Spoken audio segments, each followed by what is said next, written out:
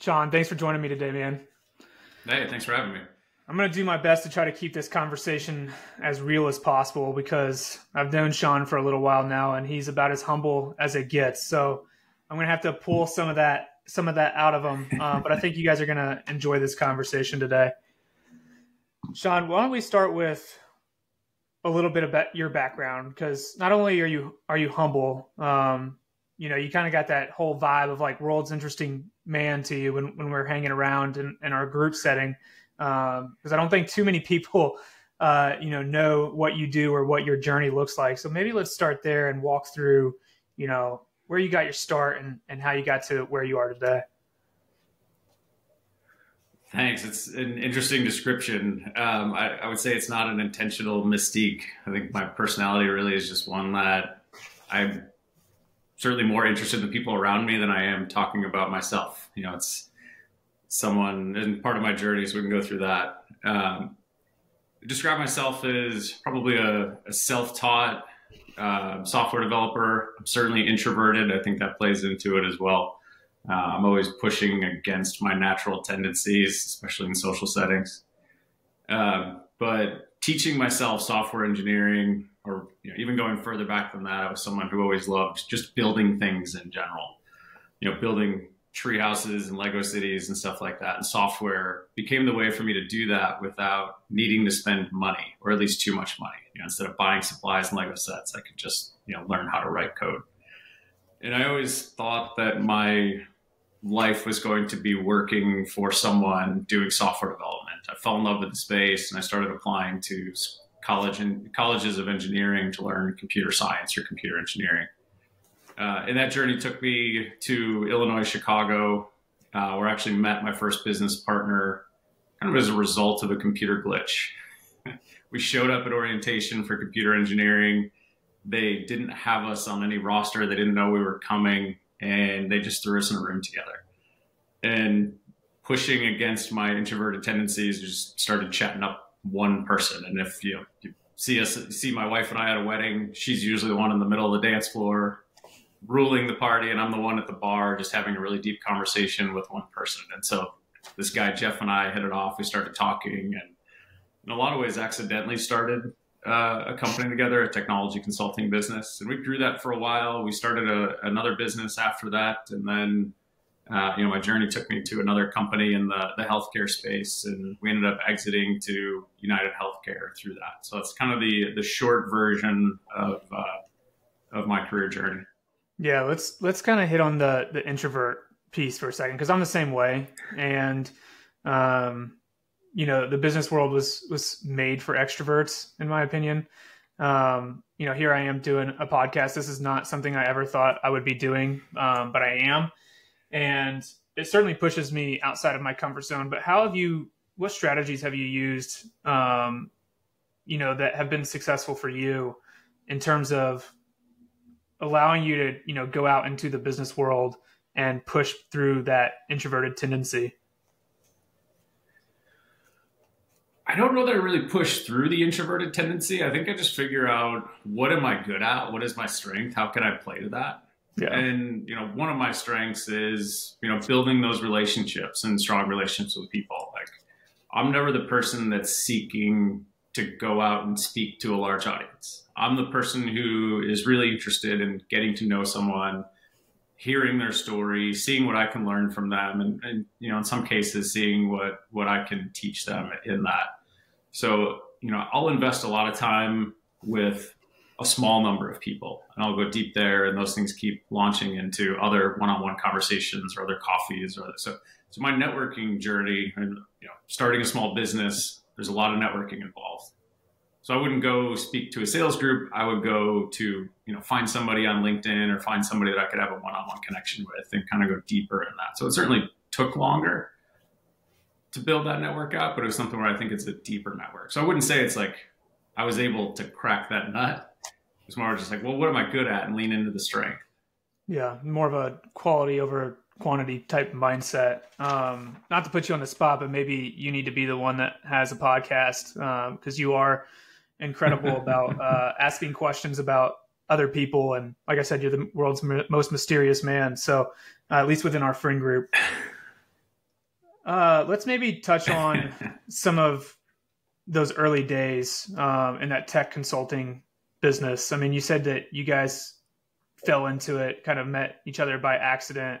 What were those early days like in terms of what was your vision? What were you trying to accomplish? And how did you get to a point where, you were at a business that was worth exiting?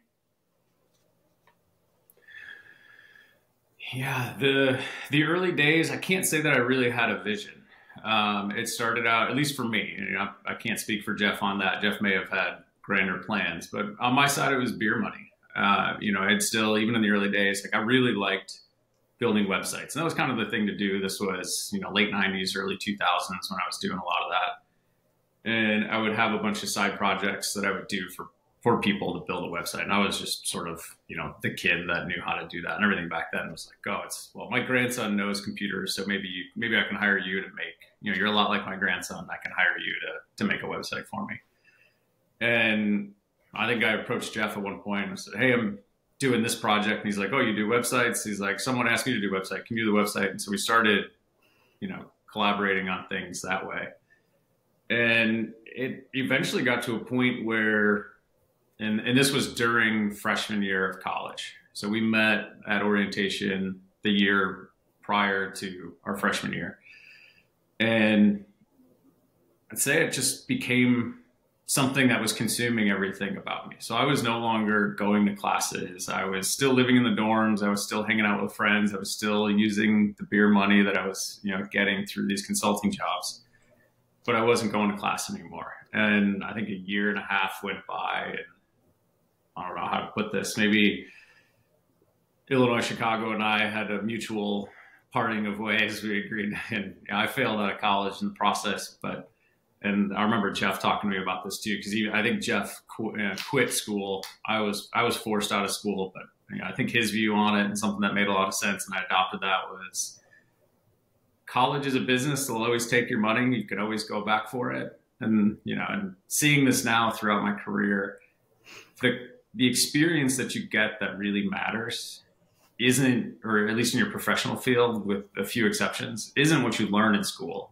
It's what you continue to learn after school, what you get through experiences. And that was something that, going through a lot of those one-on-one networking things, meeting people, having deep conversations, finding mentors was a really early thing and it still carries me through today, having a group of people that I can keep learning from and getting that, kind of fake MBA just through daily life experience. Yeah. So there's two things I want to touch on there. The first, I think a common theme in the podcast episodes that have been released so far, and some of them that have been recorded but not yet released to date, is this whole idea of,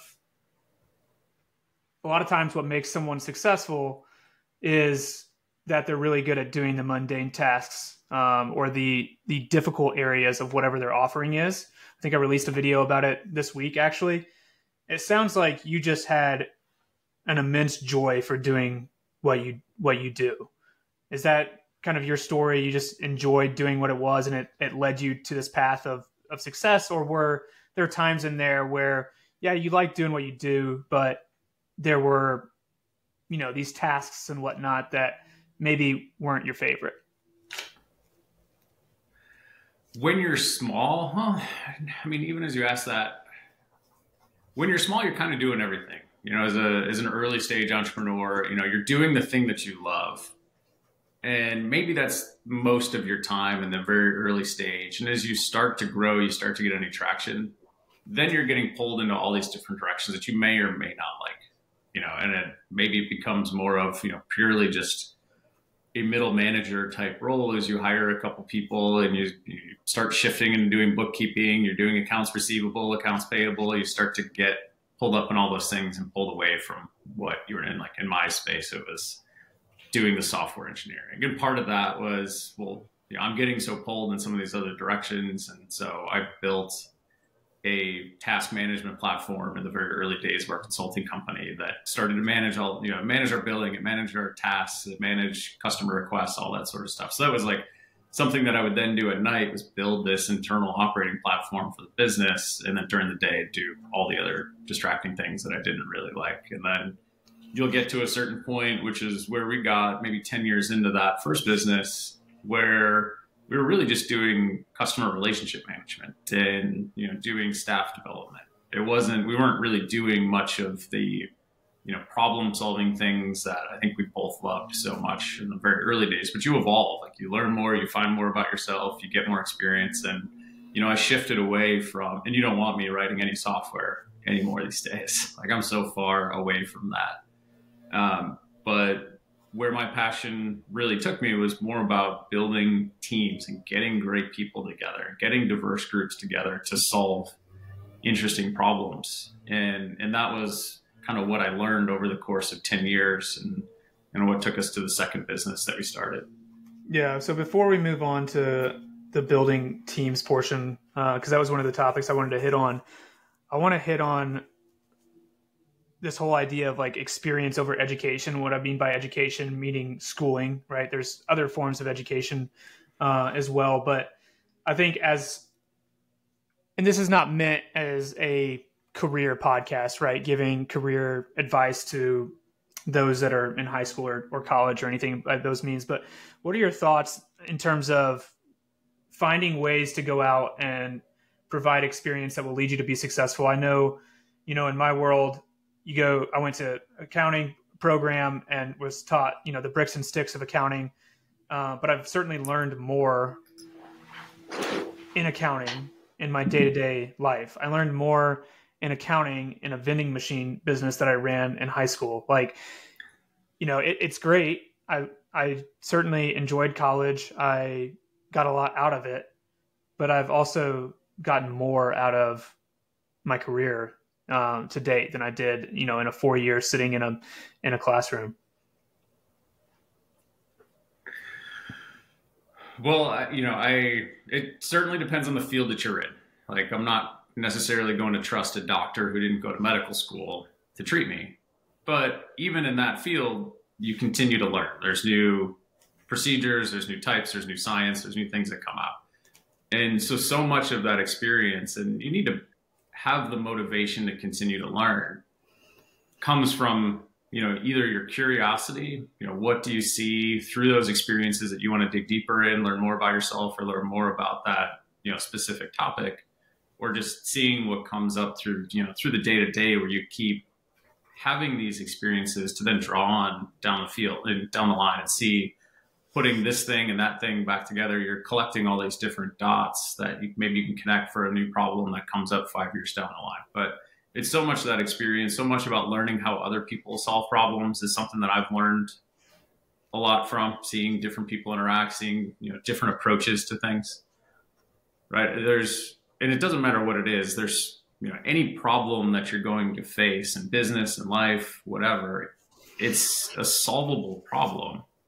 Maybe you don't know how to solve it. Maybe you haven't experienced the things that you need to put that solution together, but it's solvable. You can overcome whatever challenge that is. You just have to find the right way to do it, or find the right people, find the right expertise.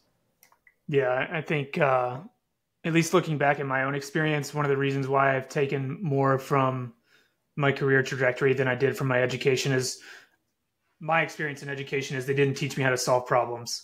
It was more learning knowledge, obtaining knowledge. And I think throughout my career, there's just been certain things that have popped up here and there where, your education couldn't get you through it and you had to find ways to get through. So I think that's why I've taken more from experience than I have from education thus far. I do want to hit on this whole idea of curiosity, and maybe this will lead us into building teams. Is curiosity something that you can teach, or is that just innate in a person's being? It's a good question. I think I'm naturally curious, but I don't know how other people approach that. But, I think, curiosity, it's one thing to be curious and want to ask the question, but none of that matters unless you actually care. Like, is there a genuine curiosity to it where you're going to listen, you're going to probe, you're going to ask those other questions, kind of like having a conversation with someone who you find you want to hear the answer, you want to listen, you want to pay attention to it. You're not daydreaming about something else while you have a meandering conversation. So curiosity, I think, is something that I think we all have on some level. So I don't know if it's teachable or if it's just human nature, but it's, I think, critically important to continuing to grow. Yeah. Maybe the answer is that you can teach curiosity, but you can't teach caring. I don't know. Just an interesting thought that I had as you were talking. Yeah.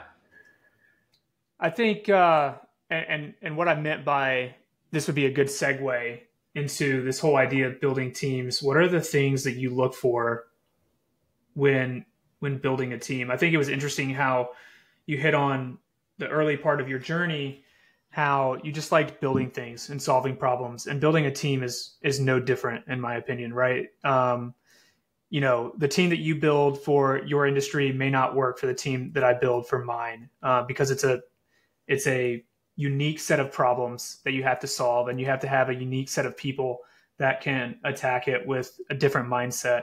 So what are the things, at least within the industry that you've been in thus far in your career, what are the things that you look for when building small teams? The very first thing I look for is, first defining what are we trying to do as a team. For starting from just one person being yourself, what are you looking to do with that team? And then being, really critical and honest about yourself. So being very self-aware of what am I good at and what am I bad at? What do I want to do and what should I not be doing? And trying, that first person you're going to bring into that, it needs to be someone who's complementary. You don't want it to be someone who is like a complete reflection of yourself, someone who you would typically get along with and go hang out with, and you have all the same passions and hobbies and all those other things, right? Because you probably aren't going to have good, challenging conversations with each other. And then as you keep hiring, keep building, keep adding to that team, you're always looking and assessing the team that you've got. What are we really good at? What are how can I keep positioning the people that I have on the team right now to keep playing to their strengths? And what gaps do we have that we need to fill in? And still part of that, and something that is a piece of advice that I got very early on from somebody, was you have to have a diverse team. And some of that is to, the same thing where you want to be able to have these really good debates about things. You want to have different approaches to it. But you need people with different experiences, different types of educational background. Like in the software engineering space, I love having someone who has the college degree or PhD, and I love pairing that person with someone who doesn't have that, because you're going to learn how to solve things differently, and you don't know what's going to come up in the future. So you want to be able to have all of these different experiences and different backgrounds, and from across the board, no matter what, how you want to define diversity. I think that's critical to a team, to have that, so you have these different perspectives. So then how do you manage building a diverse team, right? People with different backgrounds, different education, however you define diversity, as you said, while also cultivating a culture, right? That's such a big word in today's business landscape of, oh, what is your culture? How do you focus on building that while also making sure you maintain that diversity?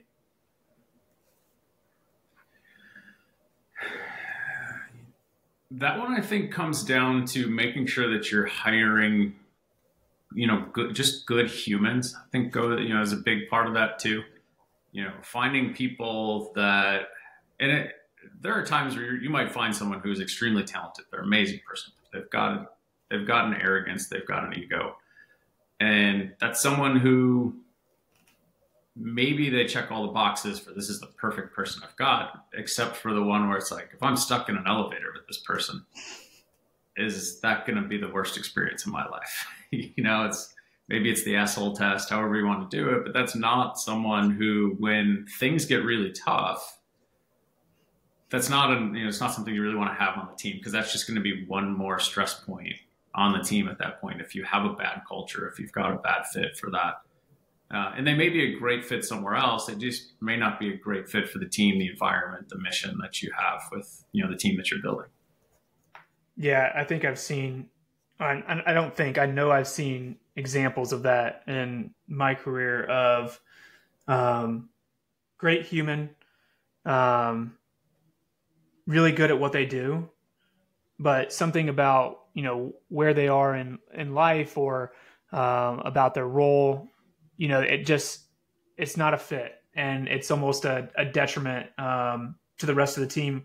I know in the, I can't think of his name, but the author of the guy that started Netflix, he wrote a book, and he wrote about once you find those that aren't a right fit, moving on quickly. Otherwise, it's kind of a drag on the rest of the team. What else would you say in terms of things that you look for when trying to build a team? So obviously, we've got being critical and honest, finding people that are complementary, remaining diverse, and finding good humans. Are there any other things that you kind of look for on a regular basis in terms of building that team? In my experience, and this is maybe part of the companies that I've been a part of, people that care about the mission that you have as an organization is something that I think has really shown through. It really helps keep people, engaged. It helps keep people with the organization. And if it's something that you truly care about, that you care about the outcome of this, you care about your customer base, you care about the problems that you're solving, I think you're going to end up with a better product at the end of the day. And that's something that, I always look for. Is this something that I'm truly passionate about? And is this something that I'm excited to obsess about? And obsess in a good way, where if I'm going for a run, is this still something that I want to think about? It's not looking at my watch oh God, it's at 5 o'clock yet, so I can just end my work day. I like to be able to step away. I like to be able to just have things that sort of come to me. But I like thinking about whatever it is that I'm doing. So then let's maybe take that through the life cycle, right? I mean, I think you have a unique experience in terms of this startup world and taking something from an idea all the way through the growth phase. What's it like focusing on that in different cycles, right, of your business journey?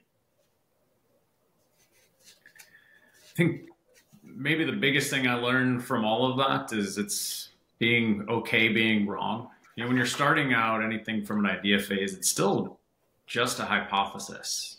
And I don't know that I was always good at that in the early stages, but I learned that, hey, this is just being wrong is just part of life. And so you might have an idea and then you hold on to that too much. But, being okay being wrong, being adaptable is so important to that growth journey. And it may take you in a different direction that you didn't even think about. And then that end result may be something that you still care about, or it may be something that you're not as passionate about. But, if you're inflexible, if you're not adaptable to it, it's a great way to kill progress to it.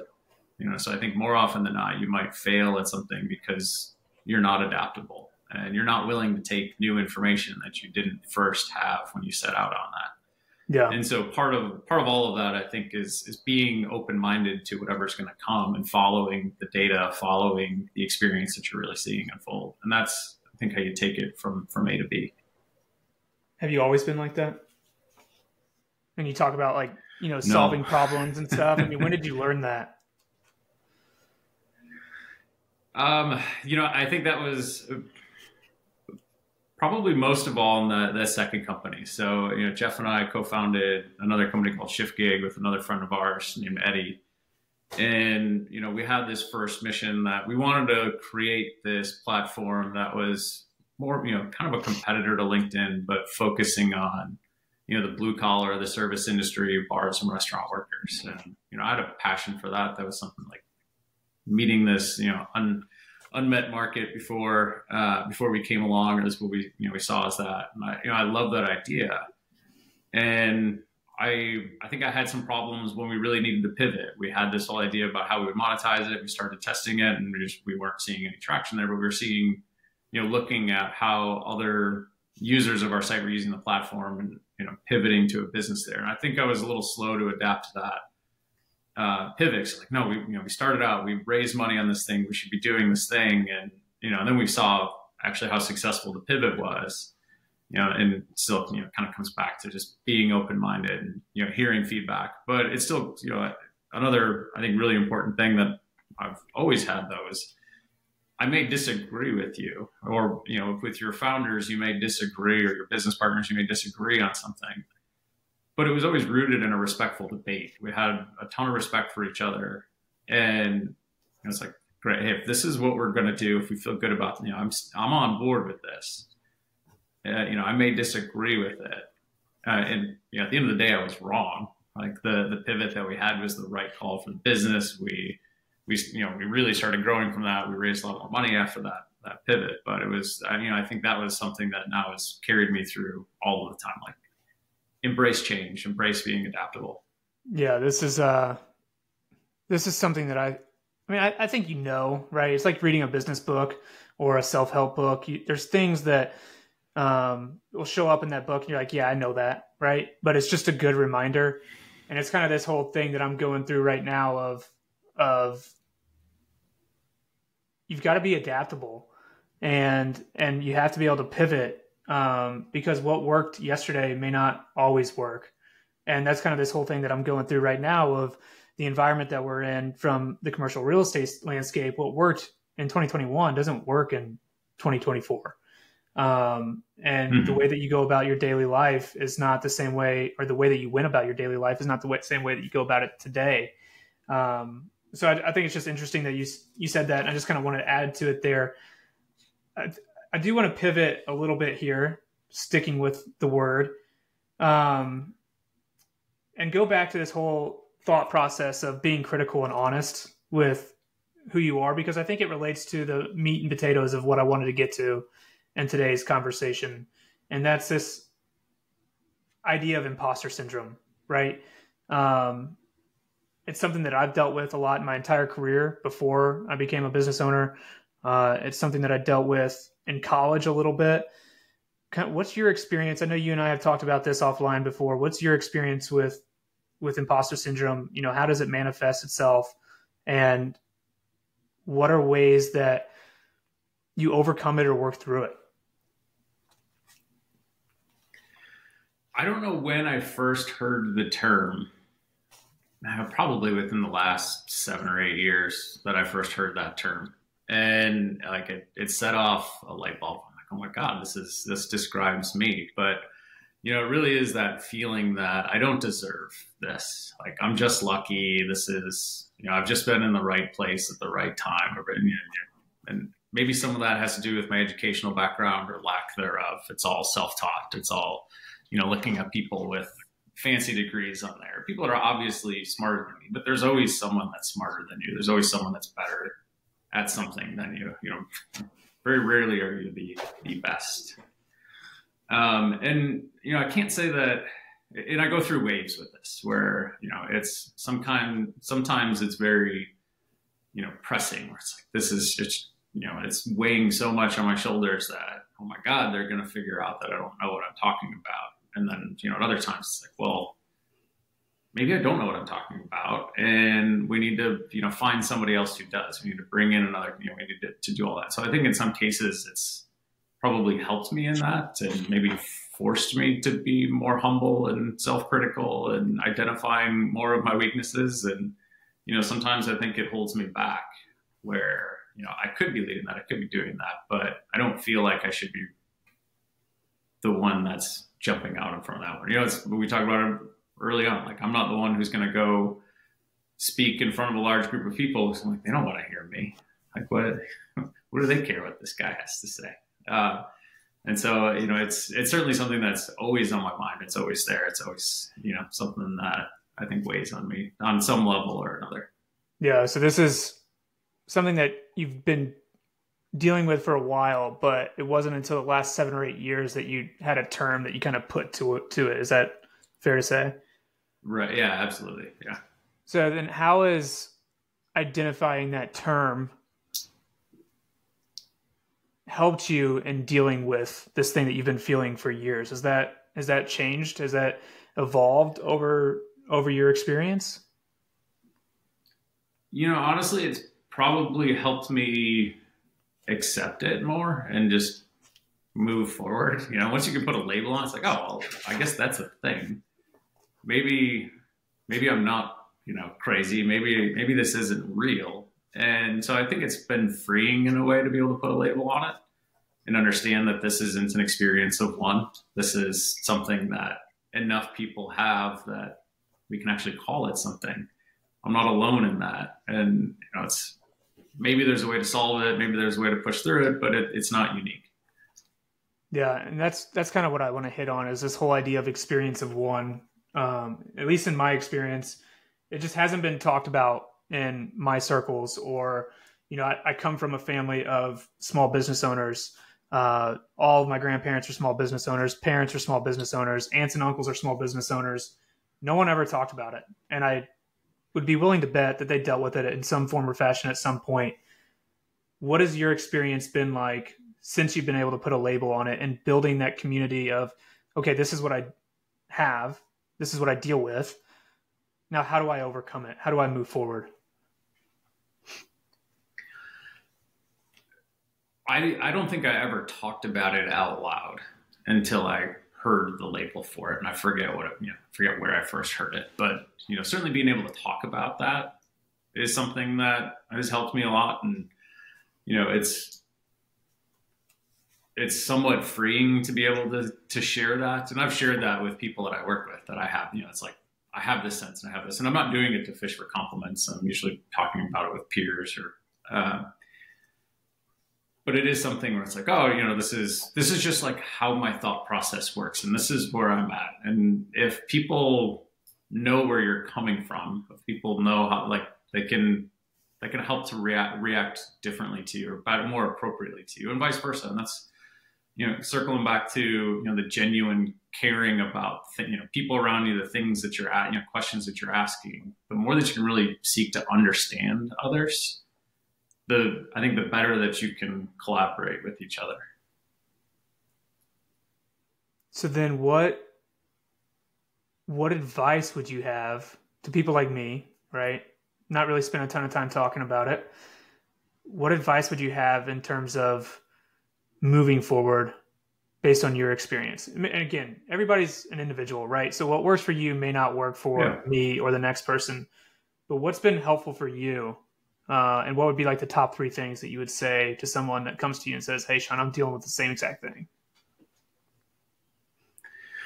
Man, top 3 list. I don't know that I'd come with a top 3 list on the, you do top 2. Cuff, but I do think, I do think being, one, just, being honest about it, being, really recognizing, hey, this is a thing. And part of that still, I'll say it again, it is almost empowering to say, well, hey, I recognize imposter syndrome is a thing. I'm really not a fraud, but this is just a feeling that it is. Look at, take stock in the things that you've done. That can't all be luck. You have brought yourself to a certain point, so it's not all there. But still continue to improve on that. Continue to be open about it. You don't have to go and talk about it on a podcast, but I think you still have to go and be, at least talk with your friends about it. Share those experiences, and oftentimes you'll find that there are several people in your friend group that have the same thing, whether it's imposter syndrome or something else. And, you're almost never alone in something, and you often don't have to look too far to find someone else with that shared experience to talk more about it. You don't have to go super deep into anything with that, but it's still just knowing that, hey, I'm not alone. I'm not crazy. This is a real thing, and it's not as bad as I'm making it out to be. Yeah. I think for me, in terms of being open and honest about it, one of the similarities there is also being open and honest about that luck plays a role as well. Like I think in some circles you're just taught, well, if you work hard, then you're going to be successful. And there's certainly an aspect to that, but there's also luck and community and other aspects to it as well. So for me, being open and honest that like, hey, I've been incredibly lucky, but at the same time, I put myself in the right positions, and being open and honest about not only my luck, but also the decisions and the successes that I've, made over the last couple of years. Is that, something that you have recognized as well, or am I just completely off there? No, I think you're right. And maybe to take it a little bit further, it's, you can call it luck. It's probably more about circumstance and what, like, going back to, maybe what set all of my career in motion was, you can call it luck, you can call it bad luck, but it was this computer glitch. And, they didn't know what to do with us. They put us in a room. So would I say that it's luck that, I happen to meet this great business partner and lifelong friend now? Or was it, I made the most of the opportunity that was there? Like, this circumstance happened. I could have just sort of sat and not done anything, or just kind of waited for this to get resolved. Or I could have made something out of the opportunity that was presented, found, the upside in whatever that could be. And that, that upside at the time was, hey, I'll make a friend here. I'm new to college. I'll go make a friend. I'll go talk to somebody. And it's what you do with all of that. It's what you do with the opportunity that's presented, I think, is maybe my takeaway from all of that. It's not that it was luck. There's always some luck, but it's what you make of those opportunities. Do you seize those moments? Yeah, that's where I was going to go next, because I think there's always positivity to be found in whatever it is, situational, or you're dealing with something. And I just can't help but kind of try to build a bridge here between dealing with imposter syndrome and also how you go about building teams. And like I said, being critical and honest. And I think if I had to guess, you're dealing with that imposter syndrome and being critical and honest about what you're good at and where you need help at, and building that diversity has been a great building block in terms of how you've been able to build these great teams that have gone on to do successful things. Again, maybe I'm off base there. I just have a feeling there's some sort of bridge there between those two. Before we kind of wrap it up, you've dealt with this for a long time. You labeled it 7 or 8 years ago. Looking back, what advice would you give to your younger self?